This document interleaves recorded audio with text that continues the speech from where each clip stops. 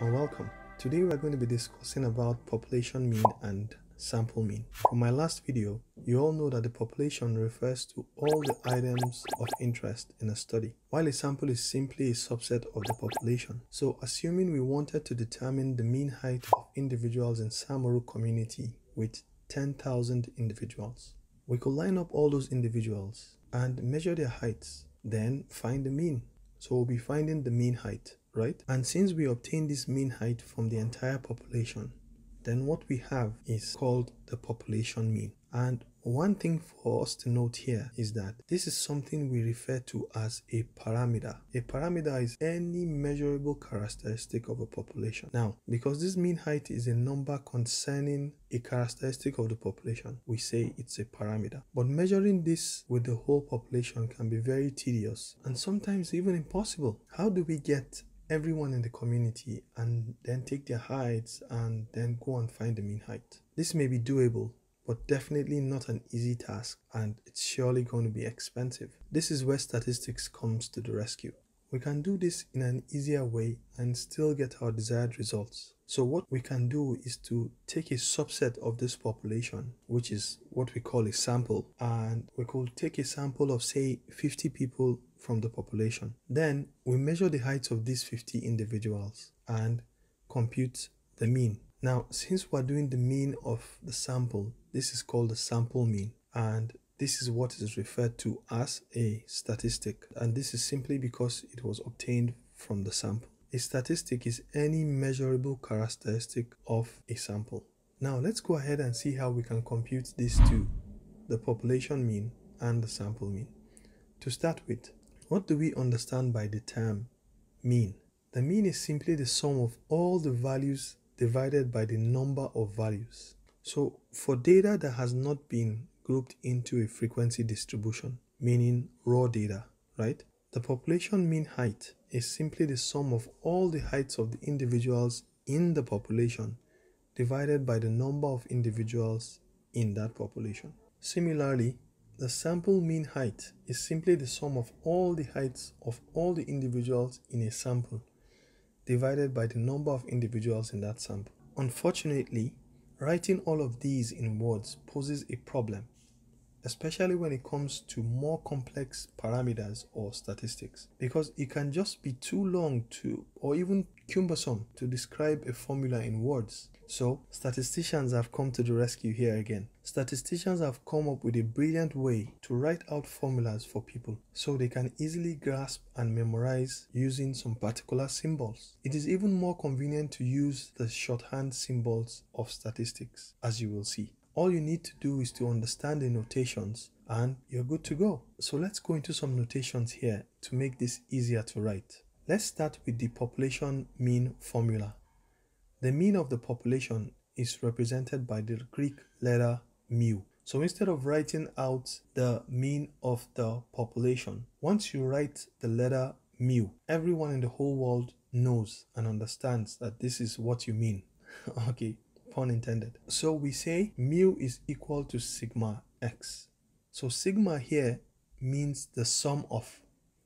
So this just means the sum of all the values of x. Now, in statistics, x is used to represent the raw scores of any variable or the raw data values collected. So in our own example, x is the raw height of the individuals in the population. We usually like to write the list of values as I. So you will see I added as a subscript. So here we have sigma x subscript I, and we now divide by the number of all the individuals in the population, which is represented by the capital letter N. And to read the formula of any form of ambiguity, under the sigma, we write the range of values of x, but in their position. So the position starts from the value of I equals to 1, i.e.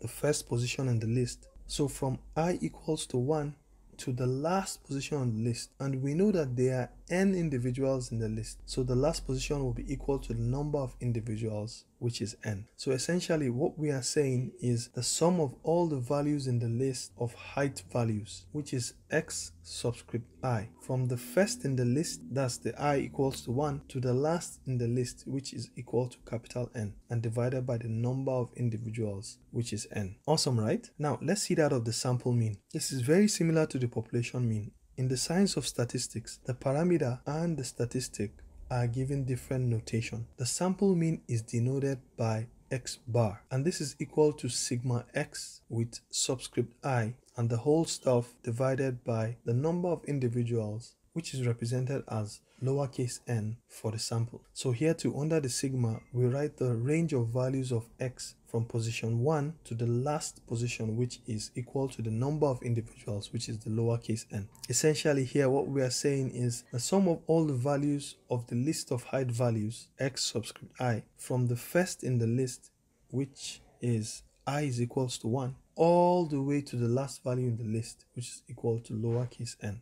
And this is divided by the number of individuals in the sample, denoted as n. Easy peasy, right? So for the population mean, assuming the sum of all the heights in the population of 10,000 people in Samaru community is 18,300 meters. So applying this formula, we will have 18,300 divided by 10,000, and that will be equal to 1.83 meters. So the population mean height is 1.83 meters, right? For the sample mean, for a sample of 50 individuals with these heights, 1.82, 1.51, etc., right? So the sum of all those 50 heights, I've calculated it, will give us 87 meters. Dividing this by 50 will give us 1.74 meters. Awesome. So our population mean is 1.83 while our sample mean is 1.74. Great. How then do we interpret these results?